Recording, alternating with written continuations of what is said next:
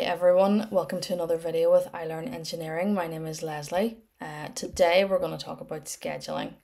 And it's not scheduling in scheduling your classes or your diary, but it's something kind of similar. So whenever we use a computer, we run lots of different programs on it at the same time. So obviously you're watching this, you could be watching it through a web browser or something like that. You maybe are doing some skill assignments or something like that at the same time. You could be playing a game, you could be sending emails, you could be doing all sorts of things. And to us, they seem seamless. It seems like it's all happening at exactly the same time, which, it's not. They're just happening so fast that to our human brain, it seems like it's all, synchronous. But we have something called a scheduler. And what it does is it assigns resources to perform these different tasks that we're asking the computer to do. The resources could be processors inside the CPU and things like that. It could be network time. It could be if we're using the same, you have a couple of things displaying on the monitor at the same time. Both programs need to have time with the monitor, and they use the video card or the graphics card. It could be data flowing through the system, could be access to memory, all those types of things. They're all the different processes that we're asking the machine to do. And the scheduler then assigns the resources to the different tasks as we go. I'll just write some stuff down for you guys. Text. So we have a scheduler and it assigns those tasks. It assigns the kind of resources and the time to each thing. So we've got the scheduler. It does the hard work. And it's used to balance the load on a system. So what we mean by that is we want all of the different applications and processes and things like that are using the system to get the tasks fairly, to get the time for their tasks fairly, So we want the system to be efficient, but we want it to be fair as well. So we don't want one resource being hogged by something. So say you were trying to watch this video on one side of your monitor or on one monitor and you have something else on the other one. You don't want one application getting the monitor and the other one doesn't get a look in, basically. So there's different types of scheduling that we can have. One is CPU scheduling. So we know that the CPU, the central processing unit, is the brain of the computer.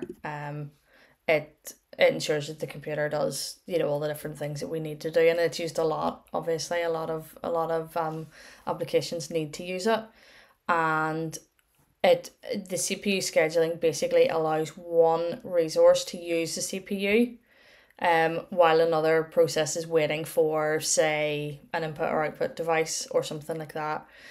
So if you think of it in quite high level terms, so we're using a web browser right now to watch this video, and the web browser is using the CPU to get the video, to load it up, to show it on the screen, all that kind of thing. So say the video is waiting for the network, so your internet, to bring in a part of the video. The CPU shouldn't sit there and wait for that to happen, and another program maybe needs some time. So it allows our task for the browser window to pause, and something else can make use of the CPU while the browser's waiting for something from the network. So it kind of schedules out those CPU resources and makes sure that it's as fair as it can be, and the CPU is not getting hogged. We also have something called preemptive scheduling.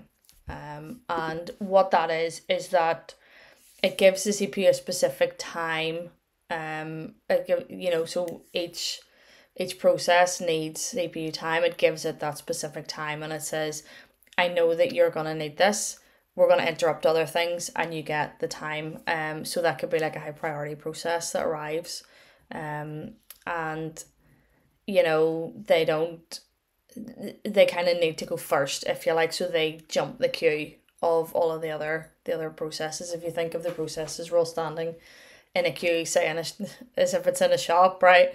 We're waiting to get to the front and buy our CPU time, and something comes in and it's high priority, it jumps to the front of the queue and it takes over. Which is fine if it's high priority, you know, that needs to happen sometimes. But if there's a lot of high priority processes that arrive often, the lower priority processes then are neglected, which can be a downside of it. We also have a type of scheduling called round robin scheduling. It's the most basic kind of scheduler. So we have a queue, if you imagine a queue like the queue in a shop, and jobs are added to the end of the queue, and each job gets its time. So just for like, this is obviously very, very high level, and the CPU works a lot faster than we do. But say each process gets 10 seconds. So process one comes along, it's the web browser, and it gets its 10 seconds. And then behind it in the queue is, say, Microsoft Word, you're doing some schoolwork, and it gets in its 10 seconds. And then behind that, we have the music that you're playing, you know, the application that you're playing music through, and it gets in its 10 seconds, and so on and so forth. And once a once a process has got their 10 seconds, they go back round and join the end of the queue again. And they wait in the queue, and when they get to the front, they get their next 10 seconds, and so on. So each one gets the same kind of time, if you like. Each one gets the same time slice. And we just wait our turn, basically. Obviously they don't get 10 seconds at a time. That's more for our brain's understanding. Like, CPUs work a lot faster than that. This is the most basic scheduler, if you like. I can nearly speak. The next one we have then is a first come, first served. Or you'll see it written like that as FCFS. So jobs are added to the queue, similar to they would be in a round robin, but they're basically completed in the order that they come in. So whatever process gets there first, it gets completed, and then the next process gets time, and it gets completed, and then the next process takes time. And what happens there is that each process is completed kind of in full at that point. They may need time in the future, but it's not like a round robin where we have the queue, but everybody gets like a little slice in turn. And so we're all completing our jobs at kind of the same time. With this one, a job comes along and their thing is completed in full, and then the next one comes along and theirs is completed in full, and then the next one, and so on and so forth. So it's easy to set up and manage that kind of scheduler, but there can be delays, obviously, then if you're at the back of the queue and you're waiting for the people at the front of the queue to have their stuff finished first, then your task might need to wait quite a long time for that. So we have that, and then we also have something called a medium-term scheduler. And a medium-term scheduler will move processes out of memory to prioritize others. So say a process is blocked for resources, similar to a preemptive type of scheduling. It's but it's not looking into the future. It's saying, okay, you're blocked right now, so I'm going to move you aside, and I'm going to get the next person in, and they get their time while you're waiting on your resource. They can also move processes aside if we have like a low priority process, but a higher priority one is there. So we'll just move that one aside and say, you have to wait, this guy's getting his turn now instead. And it can also do that if a process is using too much memory.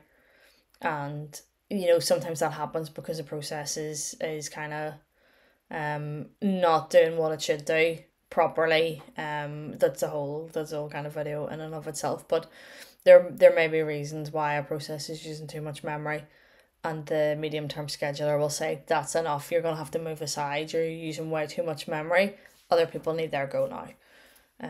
So that's the medium term scheduler. And then the last one that we have is a task scheduler.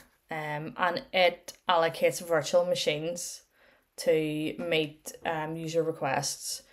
So it will consider different parameters, different constraints. It'll assign things in the way that it feels is most appropriate depending on what else is going on. And the goal is to optimize resource utilization.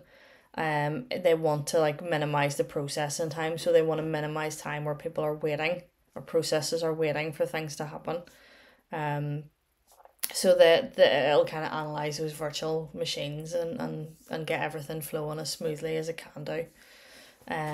So that's scheduling in a nutshell. There are a lot more details for those different types of schedules and schedulers, and you can dive as deep into them as you want to. But for what we're talking about, it's that's enough detail there. Hopefully you've learned something, and I know what a scheduler is and what they do and the different types of scheduling. So hopefully you've enjoyed that video, and I'll see you again soon on future videos. Bye.